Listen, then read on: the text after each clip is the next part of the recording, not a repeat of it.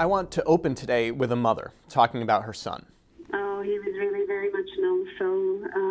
He was just very kind. He was always on the side of the underdog. He was the kid who threw his dirty towels around and wouldn't do his homework as well, but he was very strong empathy and very considerate and really wanted to make a good change in this world. That was Orla Staunton speaking about her son Rory, who died of sepsis in April of 2012.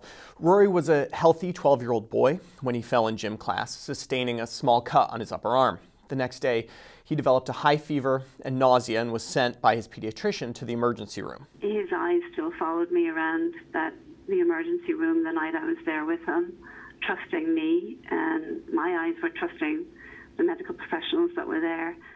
He was sent home after some fluids. Labs drawn at the time were resulted after he had been discharged from the ER and, per the New York Times, showed a high white count with neutrophils and band cells present, signs of bacterial infection. According to the Staunton family and their pediatrician, no one followed up with them about these labs. Rory was admitted the following day and sent to the ICU. Despite the heroic efforts of the ICU team, he died 2 days later of strep pyogenes sepsis. The Staunton family grieved, but they also took action, lobbying the New York State Department of Health to institute mandates for the recognition and prompt treatment of sepsis throughout the state. In 2013, Rory's regulations were passed, mandating that hospitals deliver a care bundle consisting of blood culture, broad-spectrum antibiotics, and IV fluids within 1 hour of sepsis recognition. Now, this article, appearing in the Journal of the American Medical Association, suggests that those regulations are making a difference. Researchers, led by Dr. Christopher Seymour from the University of Pittsburgh, examined the outcomes of 1,179 children with sepsis admitted to 54 hospitals across New York State. Of those kids, 294, or 25%, received all 3 elements of the sepsis bundle within 1 hour, while 75% took longer. There was a stark difference in mortality rate, 7.5% in the kids who got treated within an hour, 13.2% among those who didn't.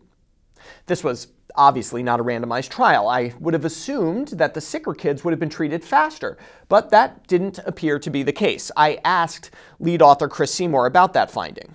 Patients often have a lot of other things going on. And so if there's an urgent need for organ support, like placing a patient on a mechanical ventilator or obtaining central access in order to administer vasopressors, these things may get in the way of doing the bundle. Dr. Seymour's team adjusted for a slew of markers of severity of illness. Despite that, rapid receipt of the bundle was associated with more than a 40% reduction in mortality. In absolute terms, you'd need to treat 25 kids with the rapid sepsis bundle to save 1 life. That's a pretty impressive effect size.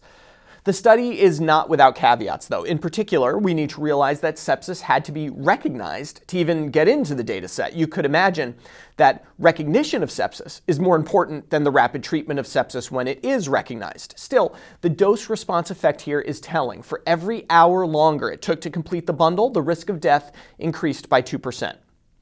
Now, this area of research has received some pushback. Physicians note that the definition of sepsis has undergone a lot of revision, as well as the practical difficulties and potential errors that could occur when docs are pressured to get medications into children as fast as possible. And of course, there remains a persistent causality question. Is giving the bundle within the hour a good thing in and of itself, or are hospitals that are capable of delivering care in this fashion just better hospitals, period? Short of a randomized trial, we won't have answers to those questions. Despite the controversy, Orla Staunton is standing firm. And I'm not a medical professional, but I certainly believe that any medical professional would want their child to get the best medical care. And I believe that these protocols and these regulations provide the best medical care for children. You know, what we're hoping is nobody else has to go through the horrific tragedy that we went through and have to bury their child because of something that's completely preventable. So I think what these regulations are showing is that we can make a difference and we should make a difference. And if we don't make a difference, frankly, we should be ashamed of ourselves. For MedPage Today, I'm Perry Wilson.